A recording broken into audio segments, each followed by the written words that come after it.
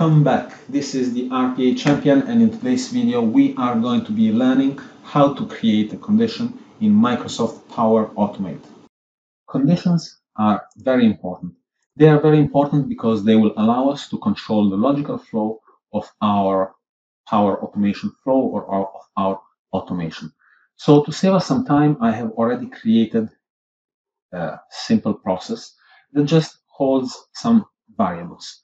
Now we will use these variables and create different conditions to see how conditions can work inside of our flow. Just for to make it a little bit nicer, it's always practice to have a good naming convention for all of your variables and all of your actions and steps inside of Power Automate. It makes it so much easier later on when the flow has dozens maybe of different connections and different steps. It's a little bit easier to work with and to reference it, and it makes more sense. This in the end translates into an easier maintenance down the line. So what we need to do is we need to add a control condition. And once we add the control condition, we are presented with the yes and with the no, meaning true or false or one or zero. Now, we can check for different things. So to use a condition, we would, for example, add a variable, perform the different condition, if it's equal to the other variable, if it's less than, if it's greater than, and so on. And then the condition would work and it would return true or false based on the output of the condition. But that's not everything. There is more to it. So let's just try this basic one, n2, which is my variable number 2, and let's do this one. So, and as an action, we are going to send an email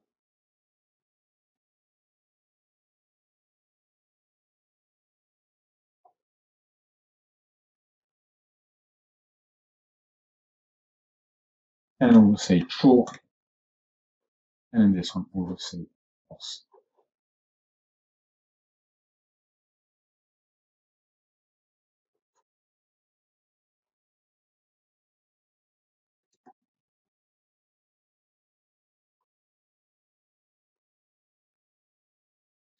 We will use the same person.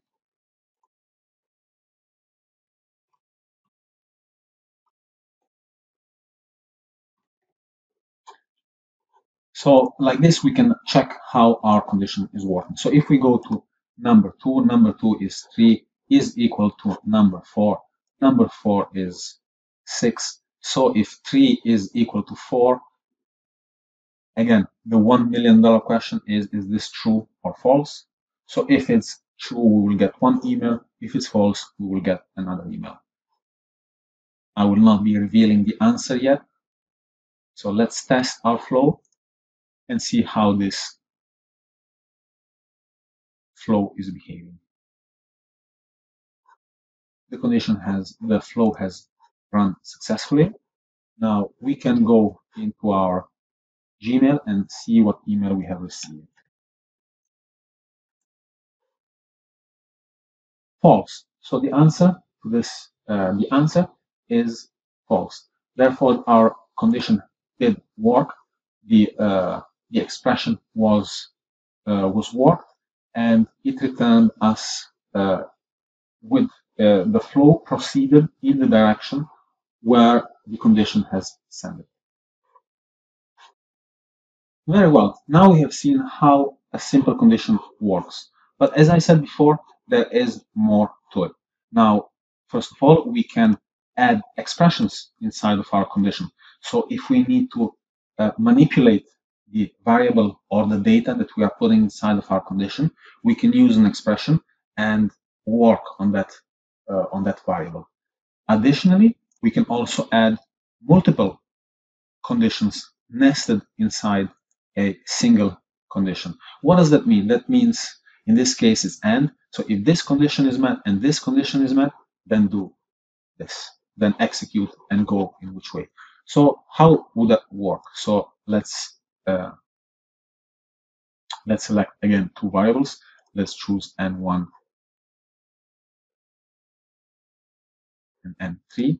So we know that this one is false. So it works. The first one is executed, and the second one has to be also be fulfilled for the answer of this to be true, meaning that this has to be true and this has to be true for yes to be sent. In the other case, this has to be false and this has to be false for the no to be sent. Additionally, or alternatively, we can also change the and to an or.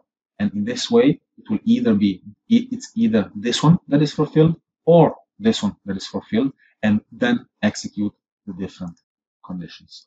We can also add further additional conditions, or we can also add a nested set of conditions. Now, how does that work?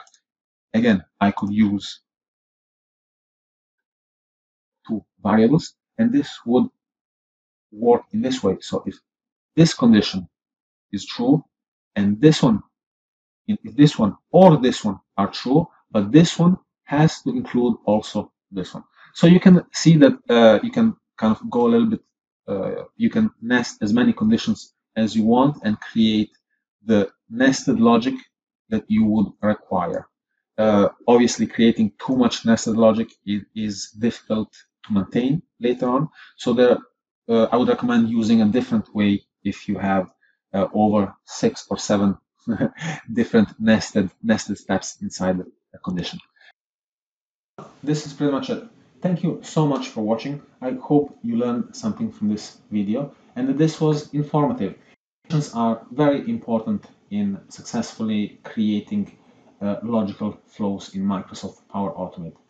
Thank you so much for watching. I hope you have a great day. If you haven't subscribed, don't forget to subscribe, leave me a thumbs up, and all the best.